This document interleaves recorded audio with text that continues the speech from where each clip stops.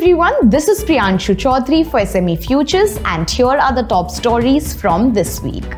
The government has formed a committee to assess the auto industry's request to extend the production-linked incentive scheme to include some additional components, stated the Union Minister Mahendranath Pandey on Tuesday, when he was speaking on the sidelines of a conference on Auto PLI.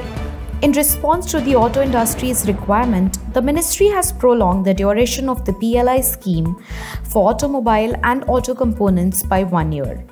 Incentives will be granted based on determined sales over 5 consecutive financial years, commencing from the fiscal year 2023 to 24 to 2027 to 28. As of December 2023, Rs 13,037 crores invested, proposed 1.48 lakh jobs with 28,515 employed.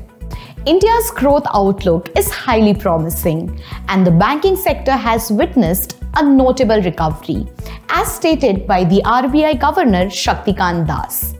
Das emphasized the international confidence in India, highlighting the country's macroeconomic stability and the financial sector resilience. The Indian banking sector is currently experiencing a period of strength, possibly one of its best in recent years. According to Das, the financial sector demonstrates high stability and despite global growth slowdown, the external sector remains robust.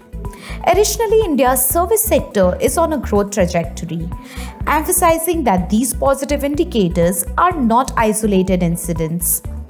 Das illustrated the regulatory architecture of both government and private sector banks, as well as non-banking financial companies as an example.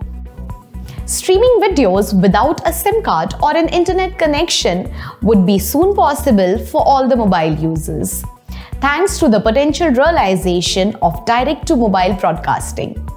Information and Broadcasting Secretary Apurv Chandra, while speaking on a broadcasting summit, has announced the trials of the indigenous D2M technology in 19 cities. Sankhya Labs and IIT Kanpur collaborated on the innovative direct-to-mobile broadcasting technology, leveraging terrestrial infrastructure and public broadcaster assigned spectrum to transmit video, audio, and data signal directly to mobile and smart devices. D2M technology, capable of reaching over 1 billion mobile devices, offers transformative benefits. These include cost-effective data transmission, enhanced network efficiency, resilience, and the potential creation of a nationwide emergency alert system. Google is reportedly cutting down a few hundred more jobs from its advertising sales team following the last week's layoff of nearly 1,000 employees. Google's chief business officer mentioned in a memo that these cuts are a result of the changes made in the sales team's operations.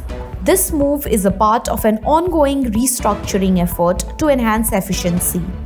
Additionally, Google recently laid off workers in various departments, including hardware and central engineering teams.